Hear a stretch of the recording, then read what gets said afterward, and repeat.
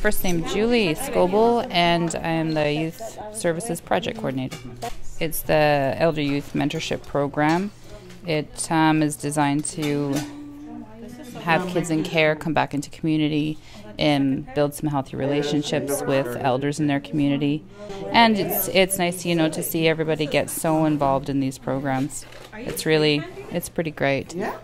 So we do it. Well, we have one here, and we have one in Burns Lake as well. And in Burns Lake, we do language. We do different games like Lahau.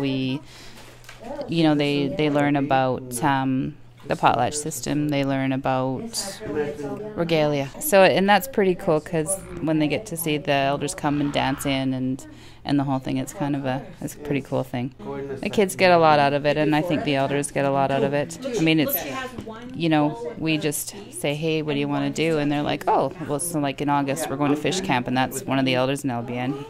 He said, let's do this, let's do that. And everybody gets on board, and they just sort of take over. And these things happen really organically. Like how we ended up beading was we decided we'd start a beading project. So we were at the band office, and somebody said they have a beading group at the center over there. We're like, hey. So we packed up all our stuff, and we crashed their party, and they're like, yeah, come on in. They like any sort of thing where they're hands-on doing something.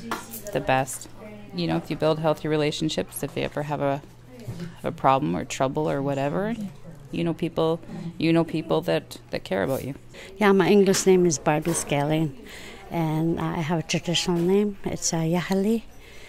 I am of the Kitsanatug Nation from Morristown, BC. I just love this.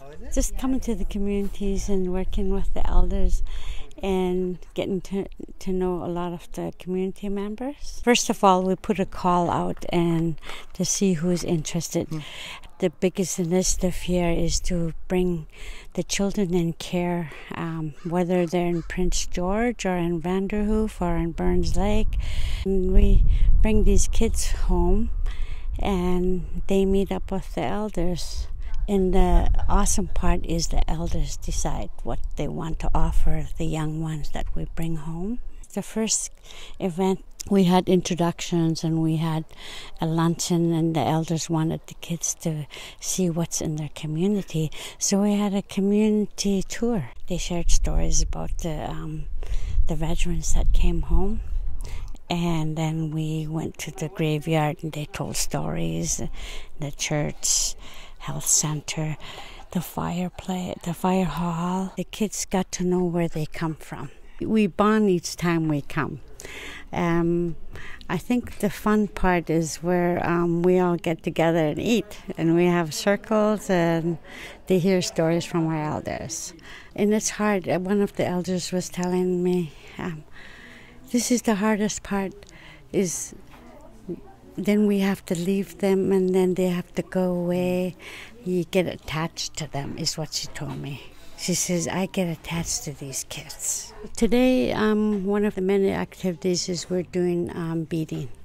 And I love it because it just brings me back to my childhood, because it was something that comes to us naturally, sitting with our grandparents. And this is where they tell us stories.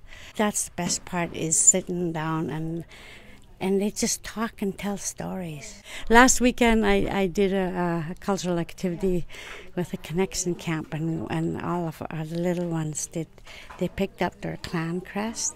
It was already cut out, and they used glue, and they put it on a little makeshift blanket, button blanket, and they put sequins on it. They put pearls or whatever beads they can find, and they decorate their little blanket. And you could just see the kids there. They're just so happy. They're so proud.